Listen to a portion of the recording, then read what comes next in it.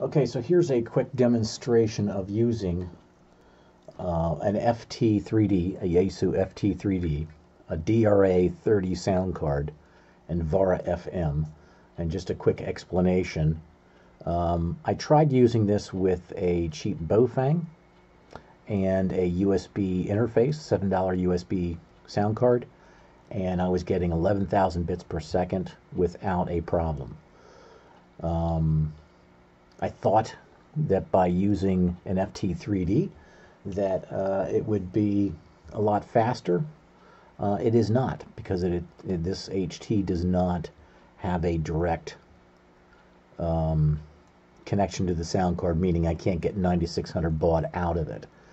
So there really wasn't any difference. But this was in the manual.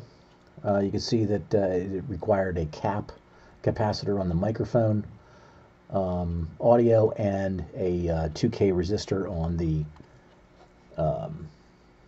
push-to-talk line. This is what it looked like after I created the DB9. The adapter, which is like $15 or $17, it's completely outrageous for that.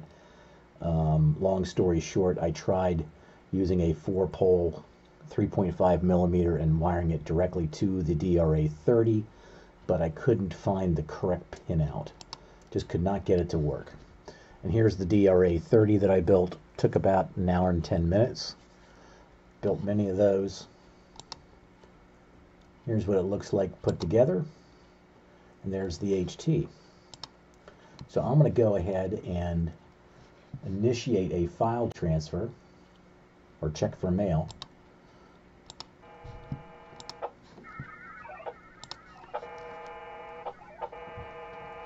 Let's see what kind of throughput we get.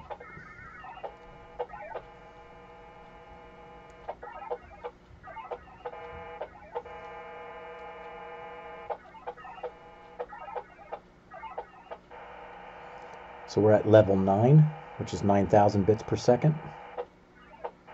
Accepted. Now we're going to try 11,000.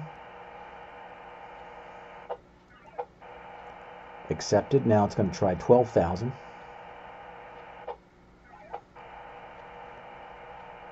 So 12,750 is level 11. Seems to take that.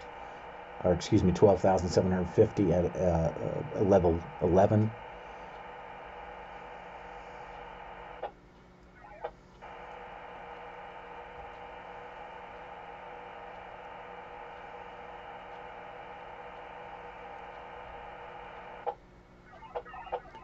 Now it should start throttling down.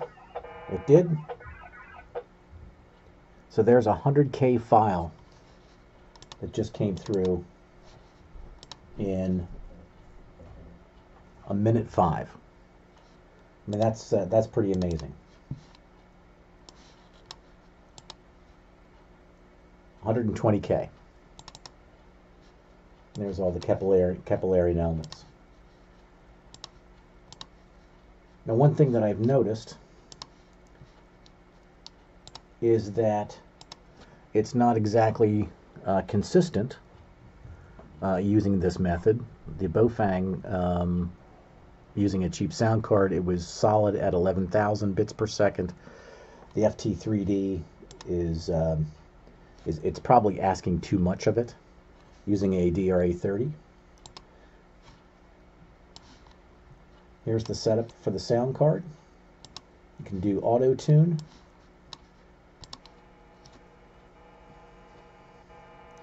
We'll send a series of packets.